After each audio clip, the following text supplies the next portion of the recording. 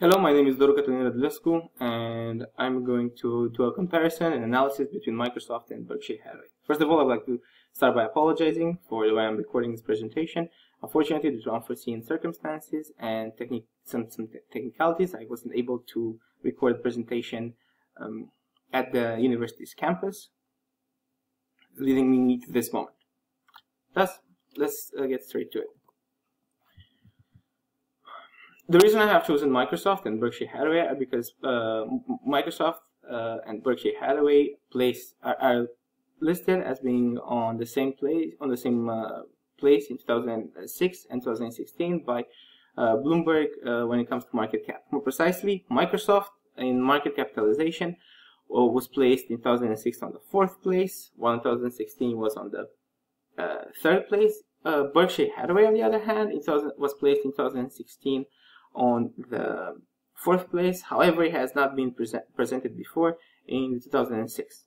Moreover, I would like to point out the fact that Berkshire Hathaway, it is the only company which is in the financial industries that is present in 2016.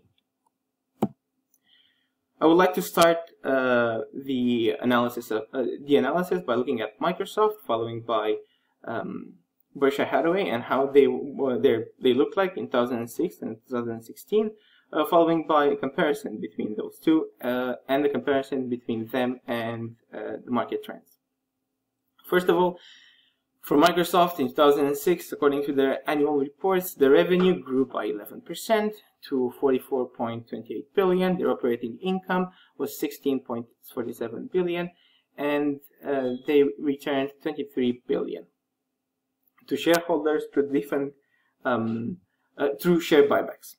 Research and development was noted, according to them, as being #1 company in investing in research and development. They invested 6.6 billion, and they celebrated its 5,000th patent.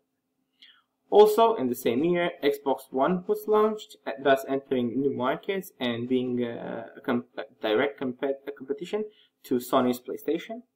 Bill Gates announced the intention of stepping down from the company's leadership in 2008. Announced in 2006 that he will step down in 2008, and he also announced who is going to take the leadership from him. A number of acquisitions like Teleo and Massive. Teleo, which was voice over Internet Protocol, and Massive was known for its advertising within video games, were done. In 2016, Microsoft recorded 85.3 billion in revenue, which was a decrease in revenues compared to 2015. Their operating income was 20.2 billion, and their total cash return to shareholders was 26.1 billion. The cash returns were both in dividend payouts and share buybacks. Windows 10 was active on more than 400 million devices. Azure, which is their clouding platform, the cloud software platform, allowed them to experience a triple-digit growth. Bing,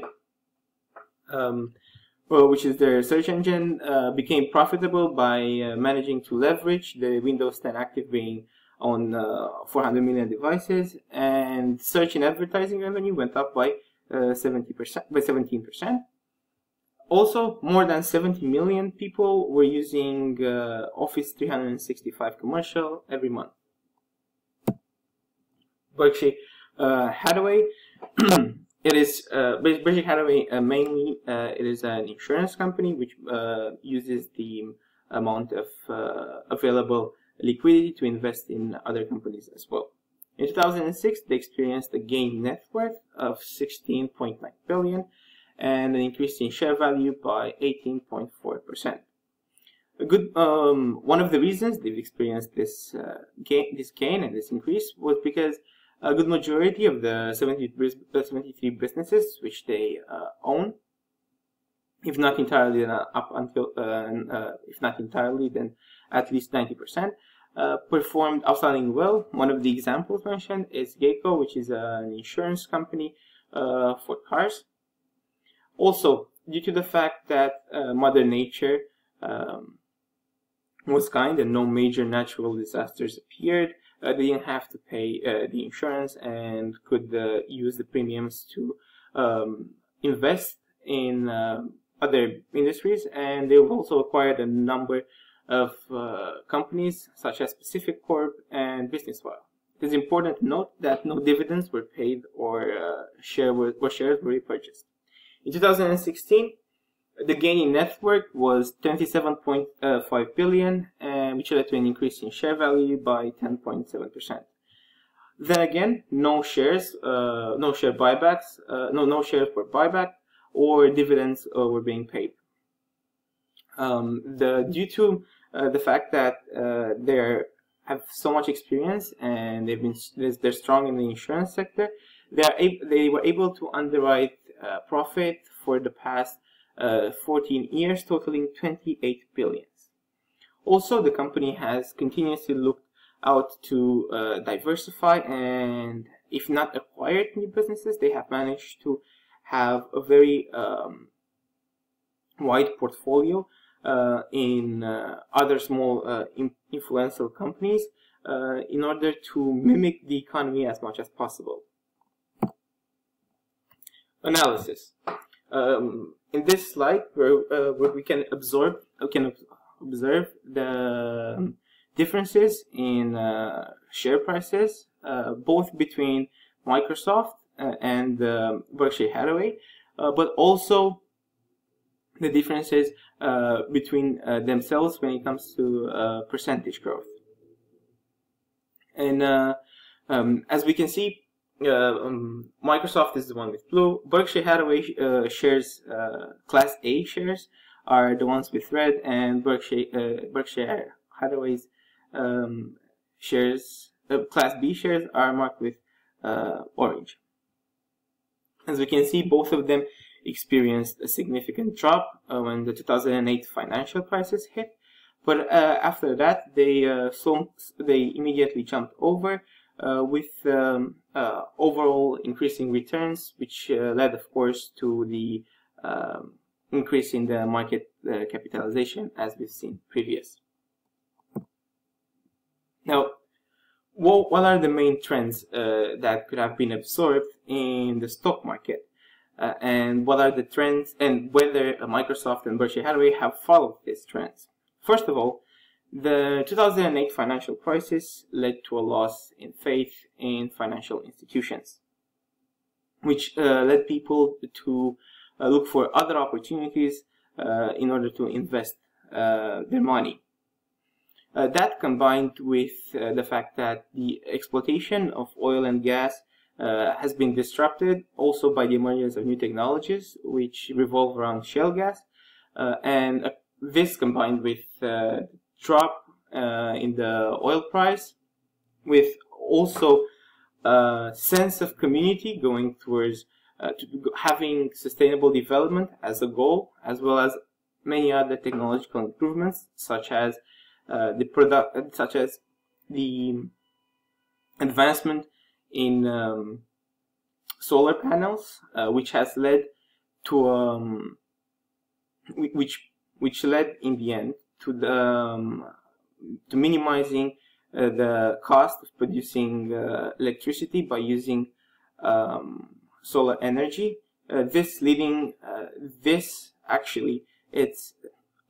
is cheaper to create nowadays energy from solar panels rather than from using fossil fuels. All of this led to the people to start rethinking about their options when investing into stocks and when choosing companies.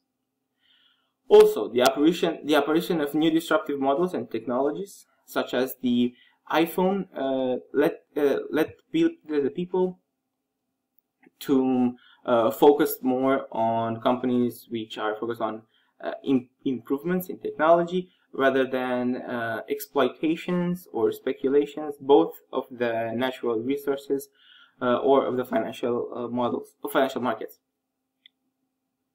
Nevertheless, the shareholders' mindset changed towards companies which are more oriented to organic growth rather than immediate growth. What I mean by this is there has been preference in investing in companies which don't necessarily pay back shares or dividends, but have as a focus the investment of the accumulation of the extra revenues into into the company's core competencies, thus leading to creation of better technologies or better models. Digitization has changed the consecrated business models, thus forcing the incumbents either to change or to diversify. And many companies which have managed to thrive during these years have been companies which use corporate venturing as opportunities to diversify their portfolio as well as to disrupt themselves. Microsoft has experienced a lot of diversification since they changed their business model in 2014. More precisely, in 2014, a new CEO was appointed, and it changed from the mentality of buying products once yeah, that's it, to by this I'm referring to the Office 365, to a more subscription based, which allowed it to extend over competition's product over the competition's platforms such as Apple as well. This combined with exploiting new technologies to create added value for customers led to an increase in the Microsoft value. Also, Microsoft did a lot of corporate venturing to different investment in different runs, by this trying to disrupt not only itself, also different companies, also different markets as well. One of the companies which they've corporate ventured in is notably Uber. Also, they managed to have a different number of acquisitions. One of them was LinkedIn, which aligned within their business model and their view, and they managed to enter a new market and disrupt other incumbents when it comes to the human resources and recruiting sector. Berkshire Hathaway, on the other hand, also managed to diversify through different investments and acquisitions of companies. Due to the fact that it's an insurance company and it is so well abroad, they haven't managed to, in order to diversify their portfolio, they decided to invest in IT companies that focus on innovation as well, such as Apple, and they've also managed to different corporate venturing rounds to invest in different businesses that could disrupt or could help them. Also, notable acquisitions is the acquisition of company Duracell in November 2014. So, as we can observe, both Microsoft and Berkshire have been focused on a continuous improvement and involvement and following the market trends and moving towards digitization and into moving towards a model in which they invest not only in themselves and their organic growth, but also into the disruption of their own business model. Thank you for watching, and have a good day.